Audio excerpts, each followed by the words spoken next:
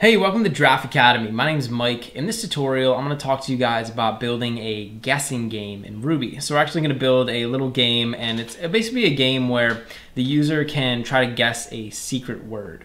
So we'll continually prompt the user to guess a secret word, and if they get it right, then they'll get a success message like, hey, you got the word right. And if they get it wrong, then we'll let them keep guessing. So they'll be able to keep guessing what the word is until they get it right. So this should be kind of cool, and this will show us how we can use something like a while loop in order to build a little game. So down here, the first thing I want to do is create a couple variables. The first variable I want to create is going to be the word that the user has to guess. So remember, we're creating a guessing game, so we need to store a variable that has the word in it, right? So I'm going to say secret underscore word, and this is just going to store that secret word, and I'm just going to set this equal to draft. So, you know, this could really be anything you want, whatever the secret word is going to be for our game. And finally, I want to create one more variable. This is going to be called guess, and we're just going to set guess equal to the empty string for now. So I have two variables, secret word and guess. And now that I have these two variables, I basically want to create a while loop. And I'm going to create a while loop that's going to continually loop through and ask the user for input. So I'm just going to say while, and over here we need to specify a condition. So again, this while loop is going to keep asking the user to input the secret word. And as long as they don't get the secret word right, we're going to keep asking them. So I'm basically going to say while guess is not equal to secret word. So as long as the user's guess isn't equal to the secret word, we're going to keep looping. So down here, what I want to do is print out a prompt. So I'm just going to say puts, and we're just going to say enter your guess. So this is going to prompt the user to enter a guess.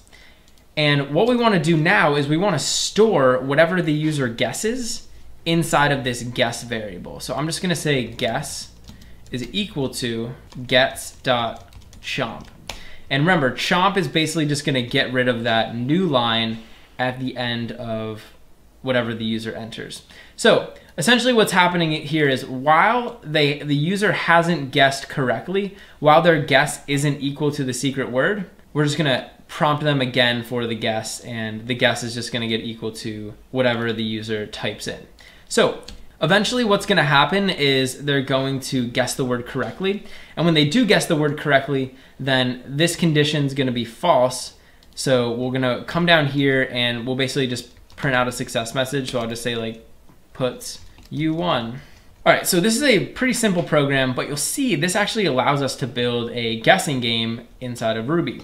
So whenever we are getting input from the user in Ruby, we always want to do it through the terminals or through the command line. So I'm going to go ahead and open up my command line down here, and I'm going to run our program. So it's just called draft.rb. So I'm just going to type ruby draft.rb, and this will start executing our program. So down here you can see it's asking us to enter a guess. So I'm going to come down here and I'll enter a guess. So why don't we just enter in some nonsense. So you'll notice as long as I don't guess the word correctly, as long as I'm not entering in the correct guess, the program keeps prompting me to enter a guess, right? It keeps asking me to do that. But here's the thing, if I was to come down here and actually enter in the guess correctly, so if I typed in like draft, now we should get a success message. So when I click enter, you'll see it says you won because we entered in the secret word correctly. So obviously this is a very simple program, but it actually works pretty well and it does everything that we want it to do. This is a very simple game, and one of the problems with this game is that the user gets unlimited guesses. They can keep guessing the word forever until they get it, and that's not the makings of a good game. What would be better is if we imposed some sort of a guess limit on them. So they can only guess the word a certain number of times, otherwise they lose the game. So let's go ahead and see if we can add that functionality into our program. In order to do that, I'm going to have to create a couple more variables. The first variable I want to create is going to be called guess count. And guess count is going to basically tell us how many times the user has tried to guess the word. So I'm going to create a variable guess underscore count, and I'm just going to set this equal to 0 because initially the user won't have guessed, so the guess count will just be 0. Now down here, every time the user guesses, I want to increment the guess count, right? So down here, basically this code means that the user has tried to guess the word. So every time they do that, I want to increment the guess count. I just want to say guess count plus equals 1. And this will add 1 onto the guess count. So every time they guess, we're going to increment that. And I want to create 2 more variables. The first one is going to tell us how many guesses the user can actually take. So it's going to be called guess limit. And why don't we just say the user has 3 guesses? So 3 strikes and you're out. So if they can't guess the word in 3 tries, then they're going to lose the game. All right, finally, I want to create 1 more variable. And this variable is going to tell us whether or not the user is out of guesses. So I'm just going to say out of guesses is equal to false. Because initially, the user is going to have 3 guesses, right? When the user reaches their guess limit, we're going to set this out of guesses variable equal to false, and then we'll be able to tell the user like, hey, you lost the game. All right, so now that we've created these variables, I'm just going to come down here, and inside of this while loop, we want to modify a couple things. The first thing I want to do is every time we ask the user to guess the word, I want to make sure that they're not out of guesses. In other words, I want to make sure that they haven't reached the guess limit. So I'm going to use an if statement to do that. Inside this while loop, the first thing we're going to do before we do anything else is just say if, and we want to check to make sure that the guess count is less than the guess limit. So I'm going to if guess count is less than guess limit. In other words, if the guess count is less than the guess limit, then we know they have guesses left, right? We know that they have a certain number of guesses left and they should be able to keep guessing the word. So if this is true, then I want to allow them to guess the word. So I'm just going to take all this code and we're going to move it up here. All right. So if the guess count is less than the guess limit, if they have more guesses, then we're going to do all of this.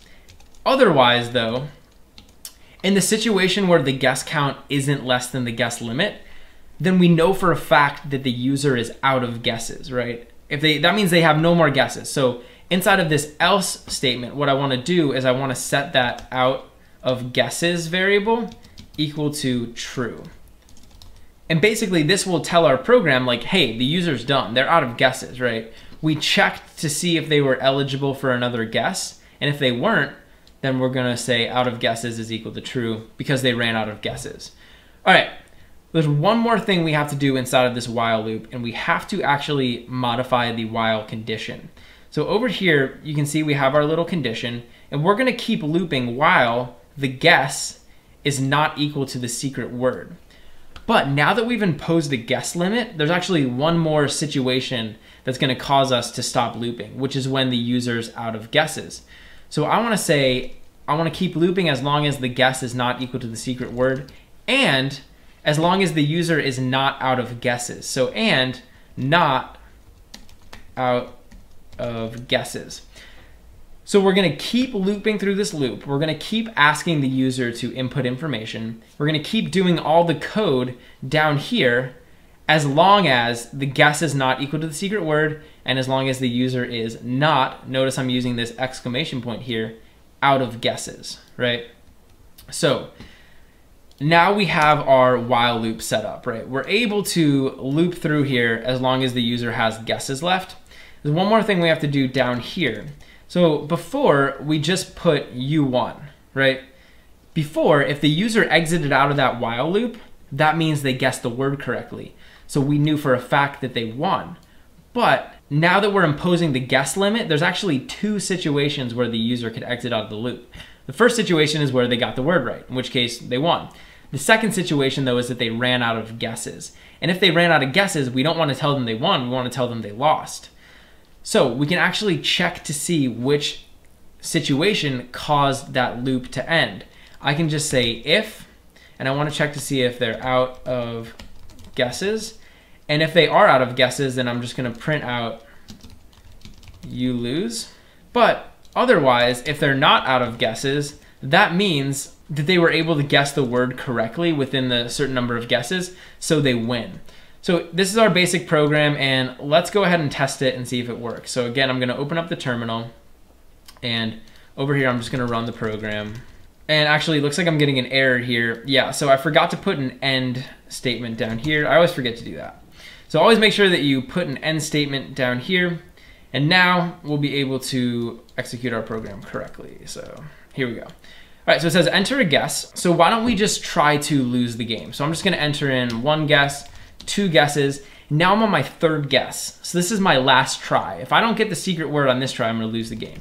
So we're gonna not get it, and it's gonna say you lose. So the program is smart enough to figure out that not only did we run out of guesses, but also that we lost.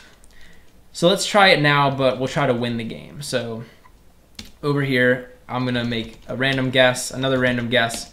So now we're on our last try. It's our last chance to get the guess. I'm gonna type in the secret word, which is giraffe, and now the program's gonna tell us, hey, you won. So we were able to win the game because we guessed within the guess limit. So that is basically this program. I know this is a lot of code, so I'm just gonna step through it with you guys one more time just to kind of do a broad overview of what we did. That way you can get a better idea of what's going on. So we have these 2 variables, secret word and guess. And these 2 are pretty obvious, right? The secret word stores the word that the user needs to guess. Guess is gonna end up storing what the user guesses each time through that loop. Right? So we're gonna keep looping through this loop as long as the guess is not equal to the secret word. And down here, we're basically gonna store whatever the user guesses inside of this guess variable. That was like the basic game that we built. Then we added these 3 new variables, guess count, guess limit, and out of guesses. Guess count is basically gonna tell us how many times the user has guessed. And so every time the user guesses, we're gonna come down here, we're gonna increment it, right? Guess limit is gonna tell us how many times the user can guess. In other words, how many guesses they have available to them.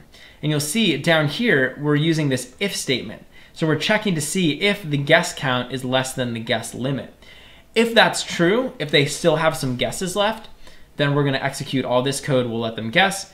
Otherwise though, we're gonna use this out of guesses variable and we're gonna set it equal to true. That's gonna tell our program that the user's out of guesses. Up here, we also added another condition inside of our while loop. So we're saying while the guess isn't equal to the secret word, and while the user's not out of guesses. So that's going to allow us to control what happens in this loop.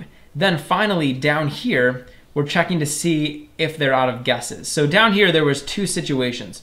The first situation was when the user ran out of guesses, so they lost the game. And if that's the case, we're just gonna print out you lose, otherwise we'll print out you won. So that's the basics of building our guessing game. So now your homework is to go off and build a guessing game of your own. Hey, thanks for watching. If you enjoyed the video, please leave a like and subscribe to Giraffe Academy to be the first to know when we release new content. Also, we're always looking to improve, so if you have any constructive criticism or questions or anything, leave a comment below. Finally, if you're enjoying Giraffe Academy and you want to help us grow, head over to giraffeacademy.com/contribute and invest in our future.